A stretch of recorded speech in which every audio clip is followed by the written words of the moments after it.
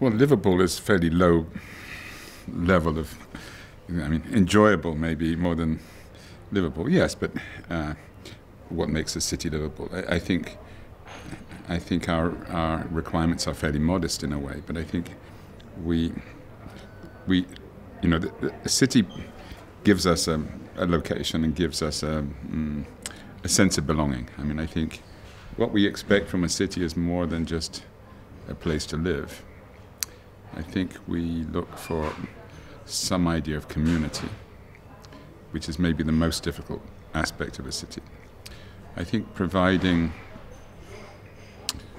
comfortable accommodation, a nice apartment, even a nice street, that should be something we can handle, although not always.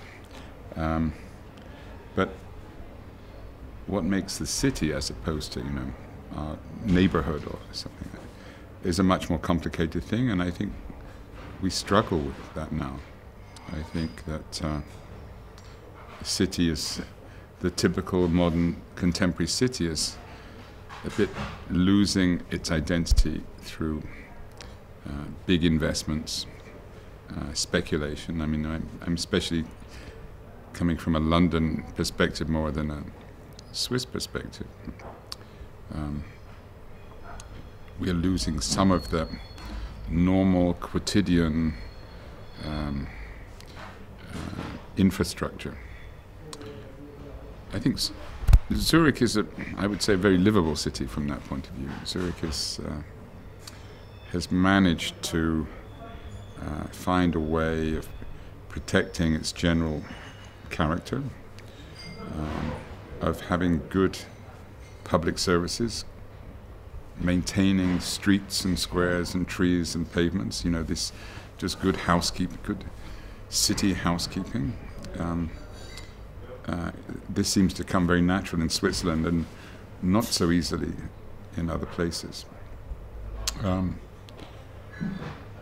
I think a city is a place where we look for complexity and diversity, and to some degree a little bit of confusion. I think we are. I think we are a little bit schizophrenic about this, in a way that we like vibrant cities with lots of life. At the same time, we want to be comfortable. So I think the ideal city for me is a place where you have a good individual condition, but in a very vibrant social structure. The typical modern city is becoming, I would say, a little bit boring from that point of view. The centers are becoming over-invested. They become extremely expensive. Normal people can't afford to live there anymore. They become about tourism, they become about shopping. And the center of the city becomes a bit empty in a way. And I think this is a shame, because I think we don't want the city to be somehow economically zoned. Rich people in the middle and poor people on the edges. I think we like a city where it's diverse and has a democratic feeling, and I think this is under pressure. So I think looking forward, I would say that the city has to start being, has to address better this idea of social inequalities. I mean, the city shouldn't be a representative of social inequality. I mean, the opposite. I mean, in a way, I want to come out of my house and find different people. And secondly, I think increasingly we have to deal with environmental issues of clean air, of more sensible transportation,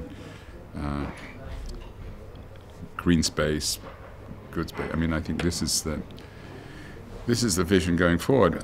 I think the problem is that the forces which are taking us away from that other forces, let's say, of tourism. You know, we have a city like Barcelona with more than 30 million tourists a year. 20 times the population visit the city. And in cities like London, you have speculation in the centres, which are increasing the land values so high. So all of a sudden, the forces on the city are not the ones to do with citizens.